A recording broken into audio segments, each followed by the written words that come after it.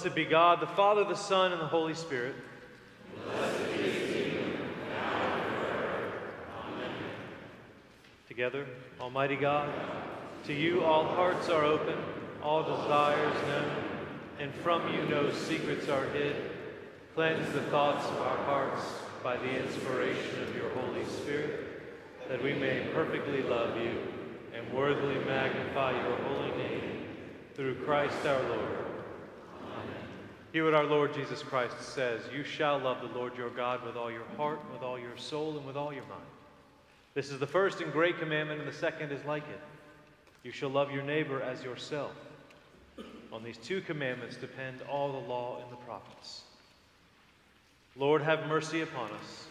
Christ, have mercy upon us. Lord, have mercy upon us.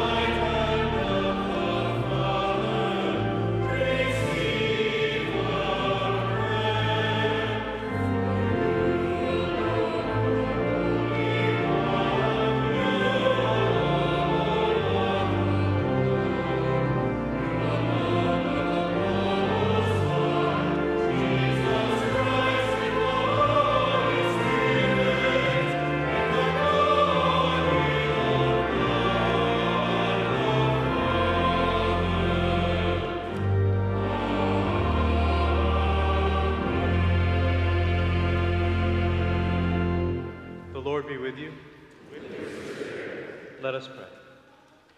Give us grace, O Lord, to answer readily the call of our Savior, Jesus Christ, and proclaim to all people the good news of his salvation, that we and the whole world may perceive the glory of his marvelous works, who lives and reigns with you and the Holy Spirit, one God, forever and ever. Amen. Please be seated.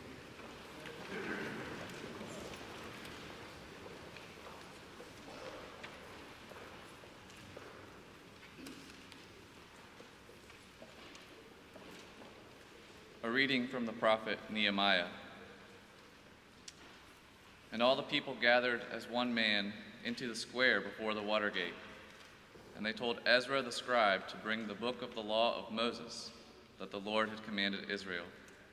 So Ezra the priest brought the law before the assembly, both men and women, and all who could understand what they heard, on the first day of the 7th month.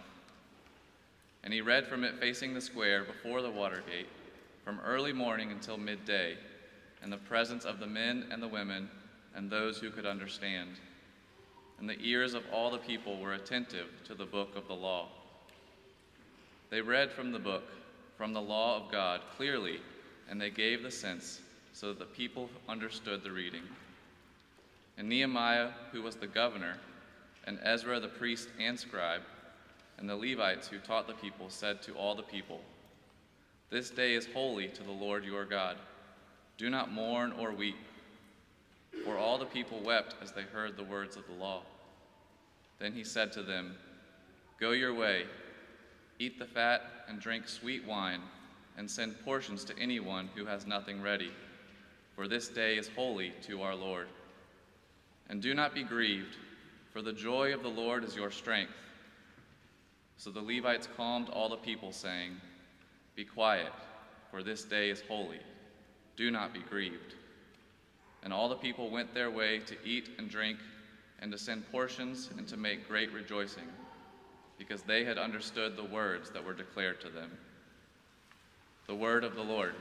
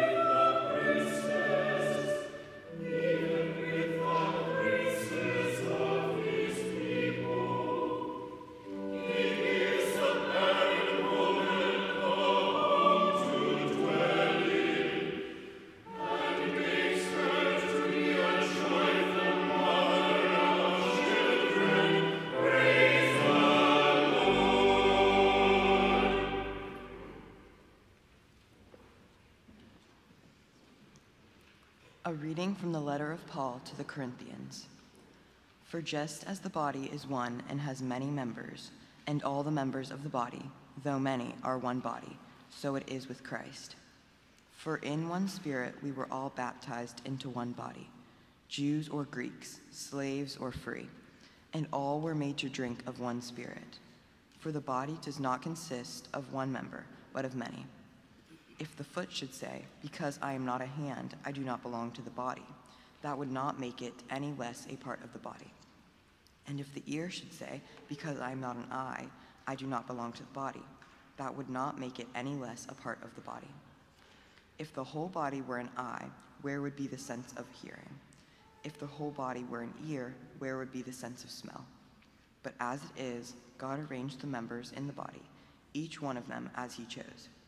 If all were a single member, where would the body be? As it is, there are many parts, yet one body. The eye cannot say to the hand, I have no need of you, nor again the head to the feet, I have no need of you. On the contrary, the parts of the body that seem to be weaker are indispensable, and on those parts of the body that we think less honorably, we bestow the greater honor. And our unpresentable parts are treated with greater modesty, which our more presentable parts do not require. But God has so composed the body, giving greater honor to the part that lacked it, that there may be no division in the body, but that the members may have the same care for one another. If one member suffers, all suffer together. If one member is honored, all rejoice together. Now you are the body of Christ and individually members of it. The word of the Lord.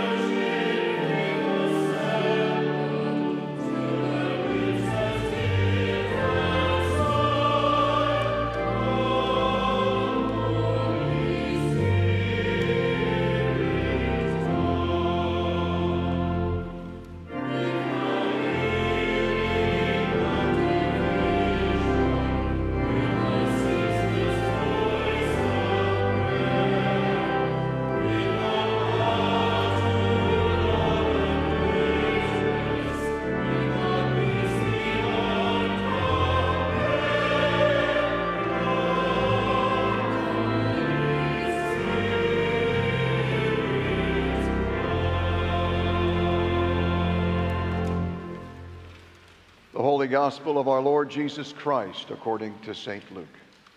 Glory to you, Lord Christ. And Jesus returned in the power of the Spirit to Galilee, and a report about him went out through all the surrounding country. And he taught in their synagogues, being glorified by all.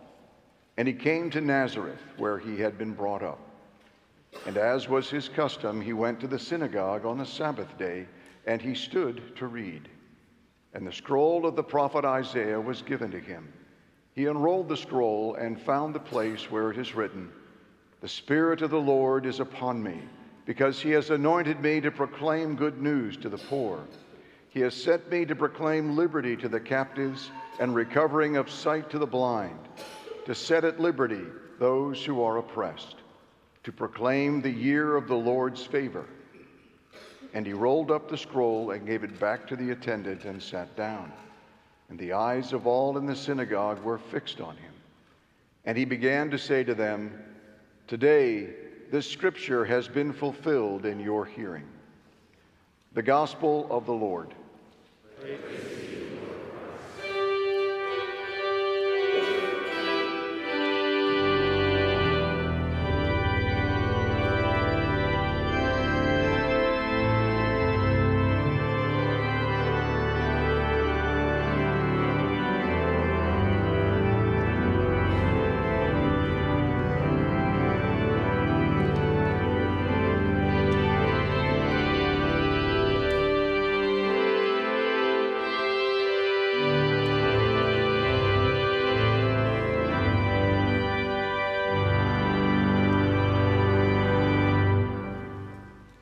May the words of my mouth and meditation of all of our hearts be always acceptable in your sight, O Lord, for you are our rock and our Redeemer. Amen.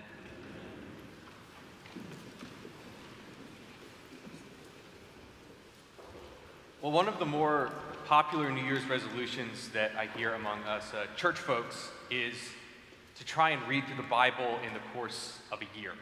It's a really great thing to do, so I can't commend that to you enough as a New Year's resolution to make. But if we're speaking honestly, the Bible can be a really hard book to get into sometimes. So if you just open the Old Testament and start to read, you'll find those lists of nearly impossible to pronounce names. There were 2 of those actually in our Nehemiah reading this morning that, for your sake and for the sake of those reading, you're welcome, Will Henry, we cut that out. You can go read it, but they're really hard to pronounce. And then there's all the dietary rules and regulations and all the instructions for worship and how to build a temple and all the things that the priests wear. It can be hard to wrap your mind around.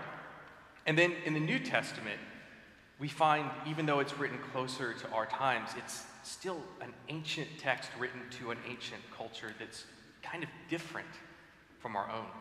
So even the Gospels, the accounts of Jesus' life, which are really the best place to start when you begin to read the Bible, even they can leave us scratching our heads sometimes. Because first, well, there are 4 of them. There's 4 different ones, and each of them was written by a different author, and each of those authors arranges the events of Jesus' life in a specific way and puts their own emphasis on Jesus' ministry. But what's important to remember when we do read one of those 4 Gospels, be it Matthew, Mark, Luke, or John, is that these differences between them aren't haphazard, but they're intentional. So every little detail in each of the 4 Gospels, from which stories the author chose to put in and leave out, or to what order they put those stories in, all of those were an intentional choice that they made to most effectively tell their readers the gospel, the good news about who Jesus is and what it is he has done for us. So whenever we read any of those 4 Gospels, it's important for us to remember this too, that no story or detail is incidental to what the author is trying to say, and where each of those stories sits in the gospel actually matters. And that brings us to our reading this morning from the Gospel according to Luke. So here, pretty early in his gospel, Luke tells us at the very start, actually, in chapter 1, that he's setting out to write an orderly account of the ministry of Jesus. And because we're actually going to be kind of reading through Luke's gospel pretty much every Sunday between now and the beginning of Lent, before we look at our passage today, I want to take a second to kind of orient ourselves to what's already happened in Luke's gospel and in his account of Jesus' life. So in Luke chapter 1 and 2, we get the birth story of Jesus. And we get the only account of Jesus' childhood in all the Gospels, which is when his parents managed to lose him on their way back from Jerusalem to their home in Galilee. Then in Luke 3, it's really all about John the Baptist and his ministry, and Jesus' own baptism. And then Luke gives us this genealogy of Jesus that takes all the way back to Adam. So in Luke 4, it's where Jesus' ministry begins. First, Jesus is tempted in the wilderness by Satan, and then we pick up with our passage today, where Luke very briefly tells us about this ministry that Jesus has of teaching and healing throughout Galilee, and then he returns to his hometown of Nazareth, where he goes to the synagogue on the Sabbath day, and he reads the book of Isaiah, where it tells about the ministry of the Messiah, and says to everyone who's there that this scripture is actually fulfilled in him that very day. So based on what we've already talked about and the fact that Luke actually tells us that he's writing an orderly account of Jesus' life, that he's thinking about where he's putting things, the question before us is, why is this story here? And why does Luke go into such detail about it? That teaching and healing ministry at the beginning of our passage, some scholars say, could have lasted up to 2 years, and we get 2 sentences for it. Luke gives this one day a lot of text. And from what I can tell, Luke put this passage here and provides so much detail because it's right here at the beginning of Jesus' ministry. And right here at the beginning of his ministry, we see Jesus actually just telling us exactly what it is he came to do. Meaning then that as we read the rest of Luke's gospel, we're supposed to understand all of that in light of what Jesus is saying to us here. So Jesus is telling us what his life and his ministry are all about, which is a pretty good indication that we probably should pay some attention to what he's saying. Not just in the pages of Scripture, but what he's saying to us today as well.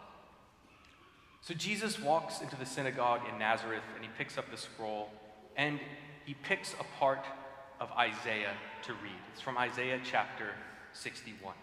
And he reads, "The Spirit of the Lord is upon me, because he has anointed me to proclaim good news to the poor. He has sent me to proclaim liberty to the captives and the recovering of sight to the blind, to set at liberty those who are oppressed, to proclaim the year of the Lord's favor."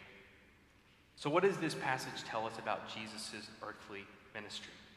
Well, first we get a clear idea of who Jesus is, that God's Spirit is on him, meaning that what Jesus says and does is the will of his Father. It is the will of God. As we read in the letter to the Hebrews, Jesus is the exact imprint of God's nature. So when we see Jesus doing things, we see who God is, what God cares about. And then adding to this is the idea that Jesus is anointed by God for the work that he is going to do. So both the titles we often refer to Jesus by, Messiah, the Hebrew version, and Christ, the Greek version, they both simply mean the one who is anointed. So Jesus was anointed. He was the anointed one, the one chosen by God before the foundation of the world to come and to save us. And Jesus came to tell good news of God's mercy and forgiveness to the poor and to the downtrodden, inviting them to come and buy from God's storehouses of grace without money. So just look at Jesus' own family who was poor, or his disciples who were normal, pretty poor people, or those he interacted with throughout his ministry, the lepers and those who were sick who had no way to make money other than to sit and to beg for it. Those are the people who Jesus spent so much time with. But it wasn't just those physically poor that Jesus cared about, because Jesus preached good news to the spiritually poor too. He challenged the Pharisees and the other religious leaders and the rich young ruler, though they didn't really listen to what he was saying and rejected his message. And it's no accident that Jesus says, "Blessed are the poor," in a sermon in Luke's gospel, and also, "Blessed are the poor in spirit," in Matthew's gospel, because both of those things are true, and they're played out in his ministry. And Jesus came to bring healing. So yes, the recovery of the sight to the blind. He literally heals blind people and gives them their sight back, but it's more than that. From the blind to the lepers to the paralytics to those who were invalids and crippled, and even to a dead man, Jesus brought healing and life. And again, not just physical healing, but spiritual healing too. Jesus came to free the captives and all who were oppressed. And throughout his ministry, of course, Jesus goes around and sets people free from spiritual captivity and oppression, casting out demons and putting the forces of evil to flight before him. And Jesus' greatest act of liberation, of course, came when he died and rose again to free us from sin and death. And Jesus came to proclaim the year of the Lord's favor, because through his dying and through his rising again, all of us, every single person who comes to the Father through Jesus, finds God's acceptance and favor. In Jesus, it is always the year of the Lord's favor. And of course, while these words from Isaiah are true of Jesus' work long ago that we find in the pages of Scripture, they're still true about what Jesus is doing today. These are still the things that Jesus does. Jesus is still in the business of bringing the good news of God's mercy to the physically poor, the materially poor, and the spiritually poor alike. And Jesus is still bringing healing. So just the other week, I had someone come up to me and tell me that a while ago they came to our Wednesday midweek healing service a few years ago, that one of us, I have no idea which member of the clergy it was, put hands on him and anointed him with oil and prayed for him, and that he was healed. I was totally taken aback by this because it's really easy to forget that Jesus still does these kind of things. Think about the week after week when I do that service and don't really grasp the fact that Jesus really can and does heal people. Jesus also brings healing, though, to hearts that have been broken or wounded or bereaved because of sin and its horrific effects on us and the world. He brings healing to marriages and to families and to relationships that have been disrupted by brokenness and sin. And Jesus heals our spiritual blindness and hard-heartedness, and he gives us eyes to see the world as he sees the world, and a new heart to go along with it. And Jesus is still at work setting free those in captivity to sin and powers of evil, freeing people from oppression, both spiritual and physical. Jesus laid down his life as a ransom in order to buy freedom for us. And if Jesus sets you free, you are truly free. So I'd imagine that many of us sitting here today or who are watching online, that we're here because at one time or another, in one way or another, we've experienced this kind of work that Jesus does in our lives. Or we've seen it happen in the life of someone else. But maybe we were met by Jesus in our own spiritual or even material poverty. Or maybe we've been healed in some way by Jesus' presence in our lives. Or maybe Jesus has set us free from spiritual oppression and captivity to sin. But the thing that really stuck out to me when sitting with this passage and reflecting on Jesus' mission and his power to fulfill it even today is just how often it is that I forget it. How easy it is for me to forget all of it. How in the kind of day-to-day things of life where task lists pile up and you take out the garbage again and wash the dishes again and drive in traffic again and again and again, that we lose sight of all the things that Jesus has done for us. How I lose sight of all the things that Jesus has healed within me and the things that he's freed me from in the past.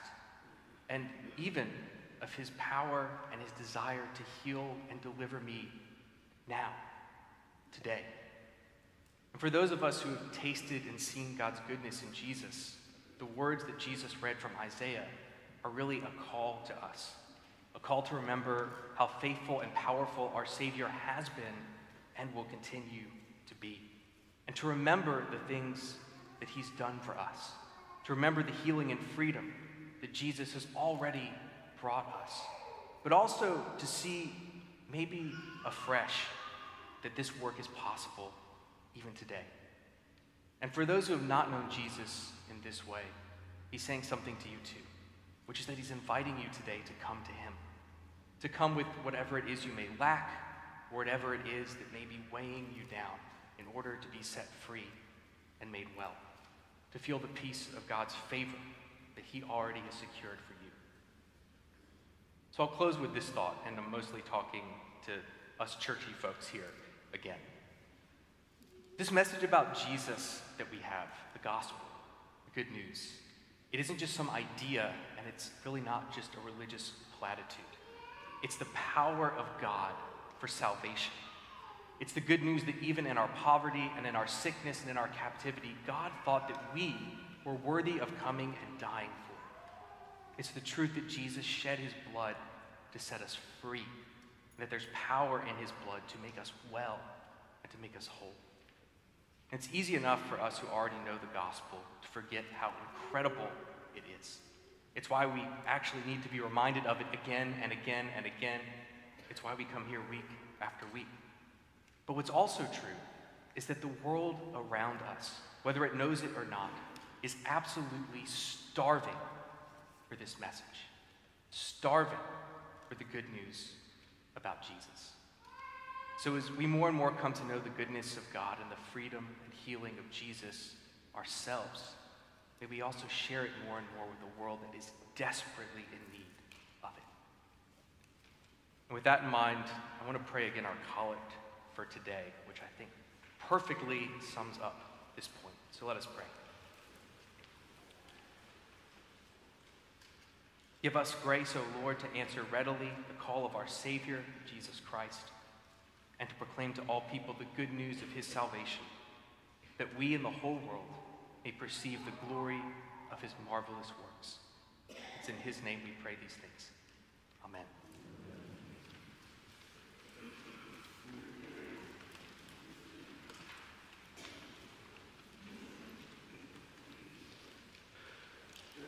Please stand and let us respond in faith in the words of the Nicene Creed.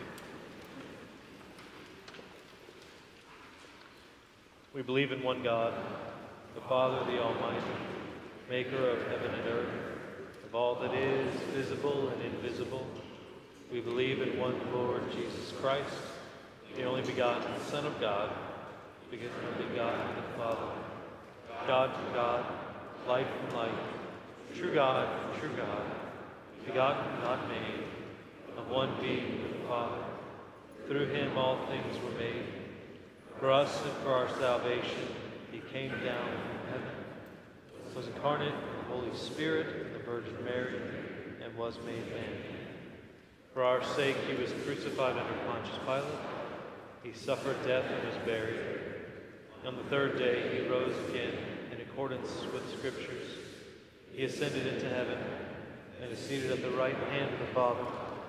He will come again in glory to judge the living and the dead, and his kingdom will have no end. We believe in the Holy Spirit, the Lord, the giver of life, who proceeds from the Father and the Son, who with the Father and the Son is worshipped and glorified, who has spoken through the prophets. We believe in one holy, Catholic, and Apostolic Church. We acknowledge one baptism for the forgiveness of sins. We look for the resurrection of the dead and the life of the world to come. Amen.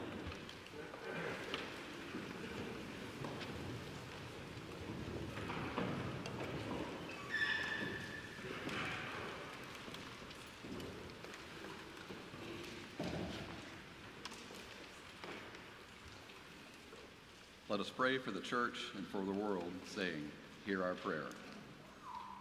For the peace of the whole world and for the well-being and unity of the people of God, Lord, in your mercy.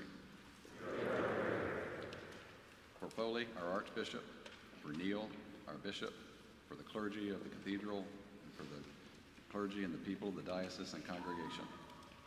We pray for these churches in our diocese: Christ Church Anglican, Savannah, Georgia; the Table Fellowship, Jacksonville; Church of the Apostles, Montrose, Alabama; Christ the King, St. Augustine. We pray also for the bishop search process.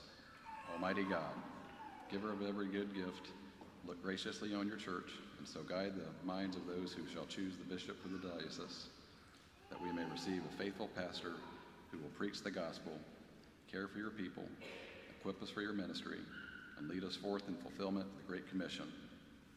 Lord, in your mercy. For all those who proclaim the gospel at home and abroad, and for all who teach and disciple others.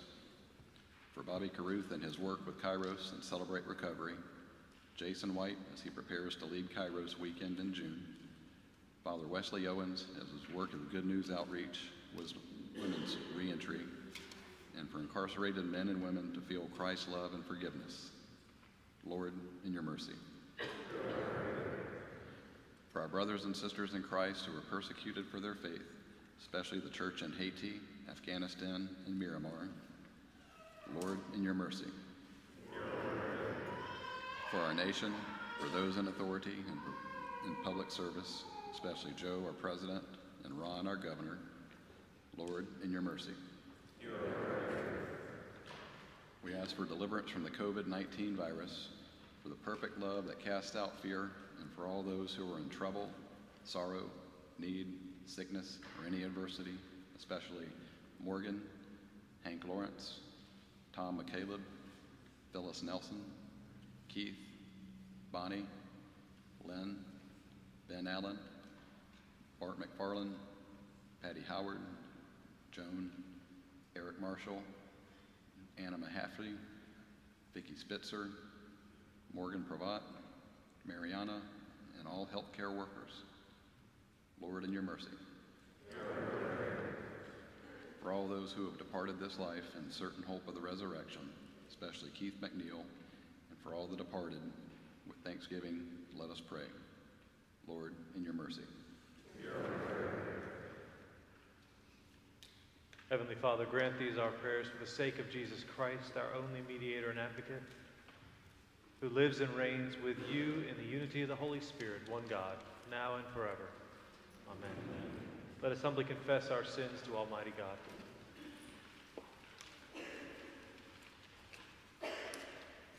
Most merciful God, we confess that we have sinned against you, thought, word, and deed, by what we have done, by what we have left undone. We have not loved you with our whole heart. We have not loved our neighbors as ourselves. We are truly sorry, and we humbly repent. For the sake of your Son, Jesus Christ, have mercy on us and forgive us, that we may delight in your will and walk in your ways. Glory to your name.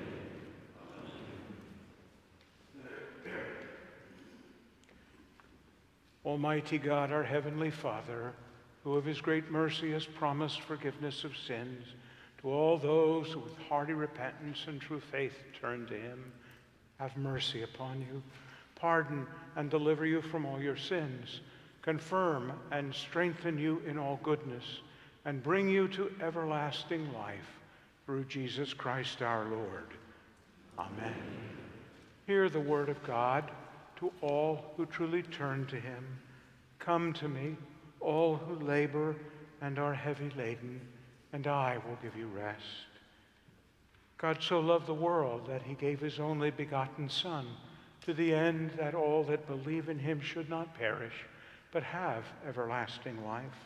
The saying is trustworthy and deserving of full acceptance, that Christ Jesus came into the world to save sinners. If anyone sins, we have an advocate with the Father, Jesus Christ the righteous, and he is the propitiation for our sins, and not for ours only, but for the sins of the whole world. Please arise. Now the peace of the Lord be always with you. Let us greet one another with signs of the peace we have in Christ Jesus.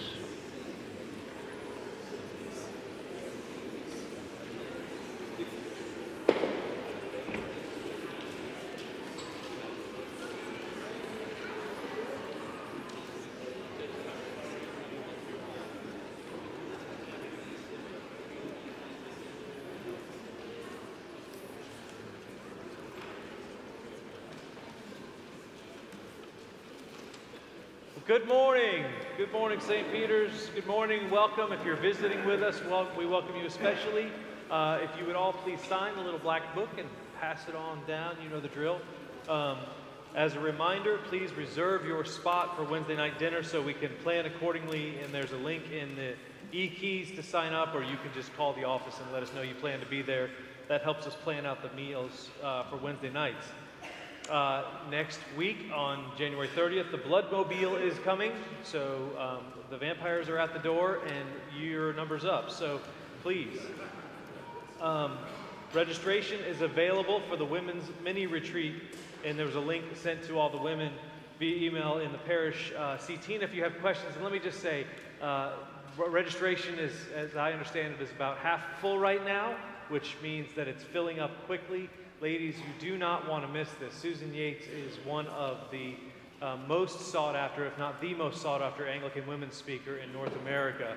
And it's a big, big deal that she's here. So please don't let that opportunity pass you by.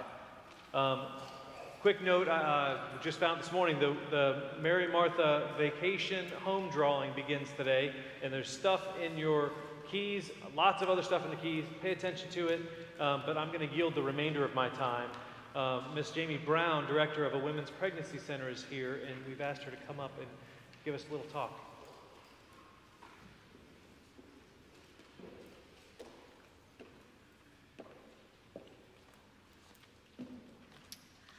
Imagine you're sitting at your kitchen table, and across from you sits your daughter or your granddaughter or maybe your niece.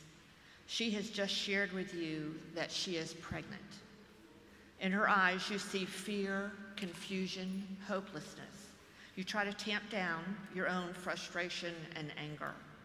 You're disappointed because you know that she is happily settled in her second year of college, headed to a career in law, and she has established close friendships with her church and her sorority. She's excelling in her school soccer team. But now what? She is searching your face for answers or any sign of judgment or condemnation. She tells you that she's always thought abortion was okay for someone else, but not for her personally.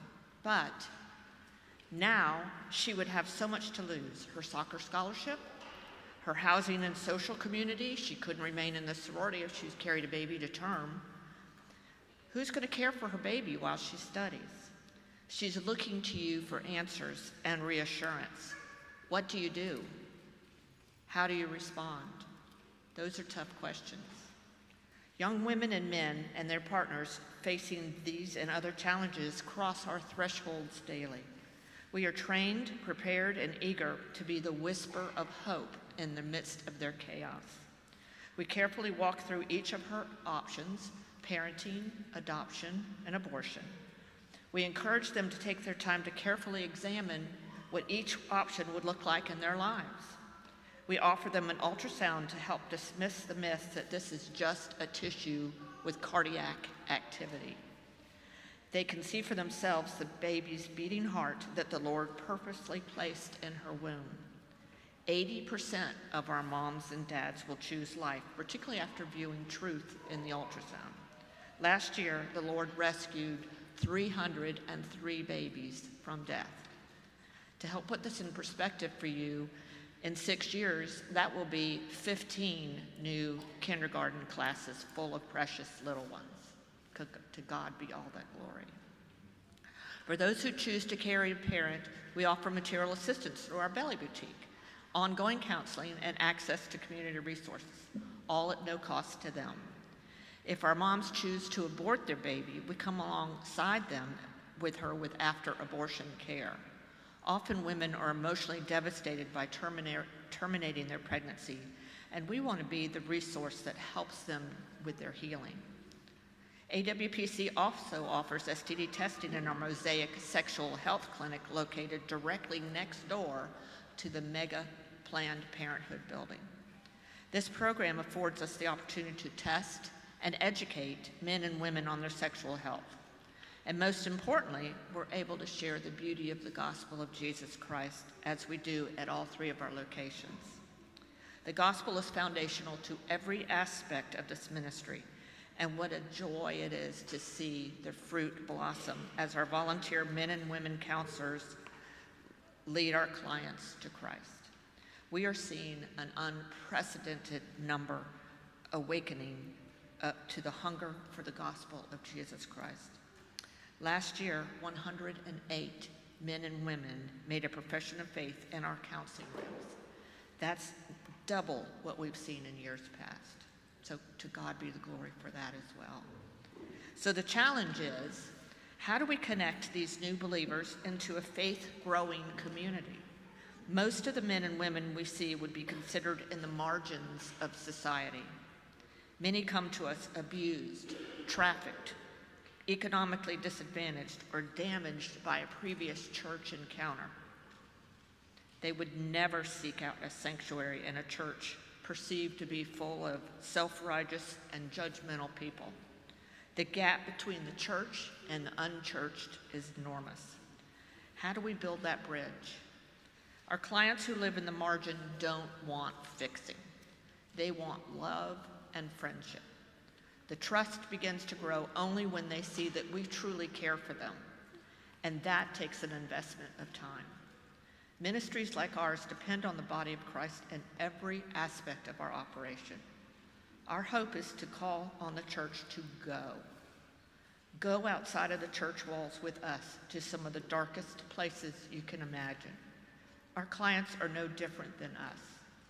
We all are desperately in need of a Savior.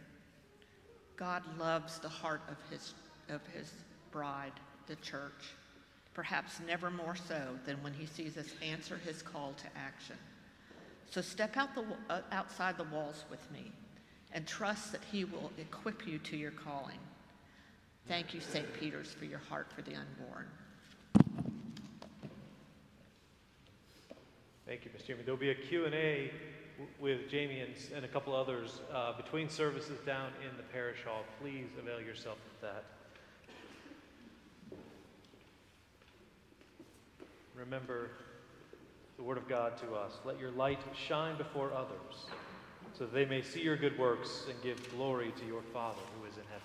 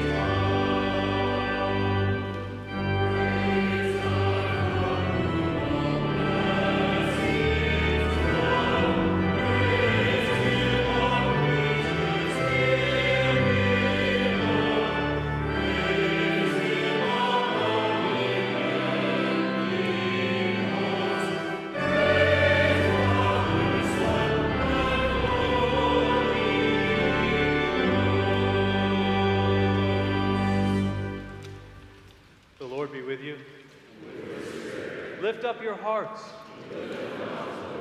Let us give thanks to the Lord our God. It is right, our duty and our joy, always and everywhere, to give thanks to you, Father Almighty, creator of heaven and earth, through Jesus Christ our Lord, who took on our mortal flesh to reveal his glory, that he might bring us out of darkness and into his own glorious light. Therefore we praise you, joining our voices with angels and archangels, and with all the company of heaven, who forever sing this hymn to proclaim the glory of your name.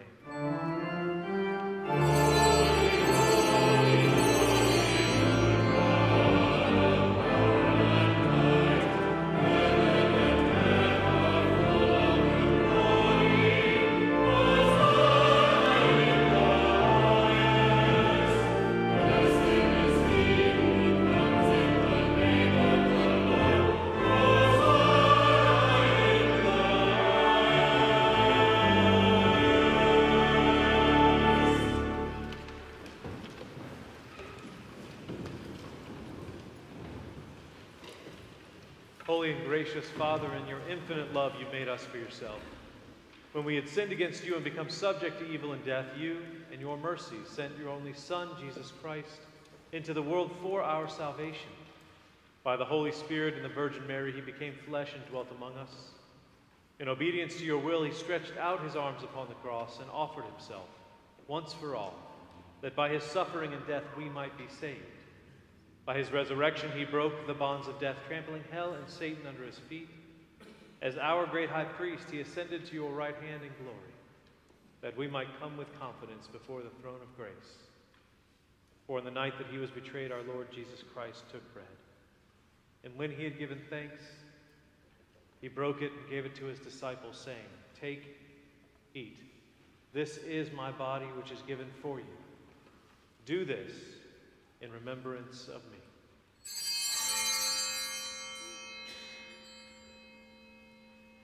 Likewise, after supper, Jesus took the cup, and when he had given thanks, he gave it to them, saying, "Drink this, all of you, for this is my blood of the new covenant, which is shed for you and for many for the forgiveness of sins. Whenever you drink it, do this in remembrance of me."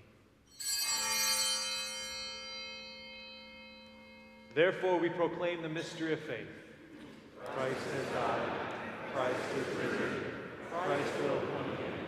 We celebrate the memorial of our redemption, O Father, in the sacrifice of praise and thanksgiving, and we offer you these gifts.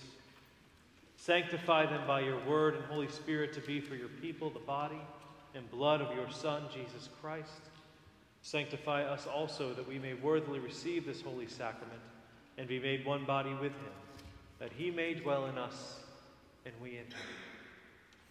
In the fullness of time, put all things in subjection under your Christ, and bring us with all your saints into the joy of your heavenly kingdom, where we shall see our Lord face to face. All this we ask through your Son, Jesus Christ, by him and with him and in him. In the unity of the Holy Spirit, all honor and glory is yours, Almighty Father, now and forever.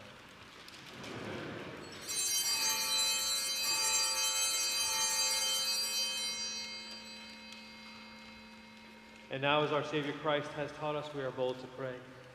Our Father, who art in heaven, hallowed be thy name. Thy kingdom come, thy will be done, on earth as it is in heaven. Give us this day our daily bread, and forgive us our trespasses, as we forgive those who trespass against us. And lead us not into temptation, but deliver us from evil. For thine is the kingdom, the power, and the glory, forever and ever.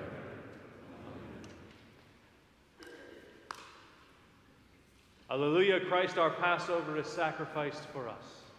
Therefore let us keep peace. Alleluia. We do not presume to come to this table of merciful Lord, trusting in our own righteousness, but in your abundant and great mercies. We are not worthy so much as to gather up the crumbs under your table, but you are the same Lord whose character is always to have mercy. Grant us, therefore, gracious Lord, so to eat the flesh of your dear Son, Jesus Christ, and to drink his blood, that our sinful bodies may be made clean by his body, and our souls washed with his most precious blood, and that we may ever more dwell in him, and he and Behold the Lamb of God. Behold him who takes away the sins of the world. Blessed are those who are invited to the marriage supper of the Lamb.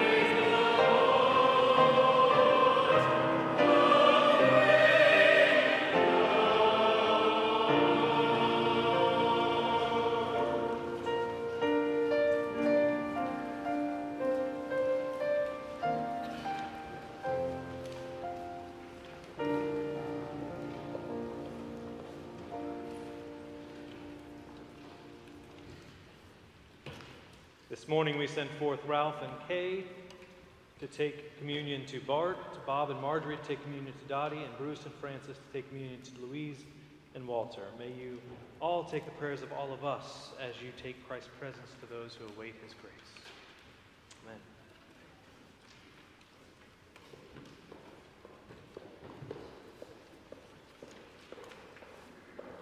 Let us pray. Heavenly Father, we thank you for feeding us with the spiritual food of the most precious body and blood of your Son, our Savior, Jesus Christ, and for assuring us in these holy mysteries that we are members of the body of your Son, and heirs of your eternal kingdom. And now, Father, send us out to do the work you have given us to do, to love and serve you as faithful witnesses of Christ our Lord. To him, to you, and to the Holy Spirit, be honor and glory, now and forever.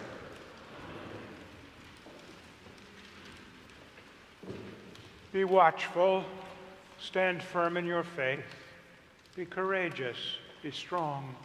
Let everything you do be done in love. And the blessing of God Almighty, the Father, the Son, and the Holy Spirit be upon you and remain with you forever. Amen.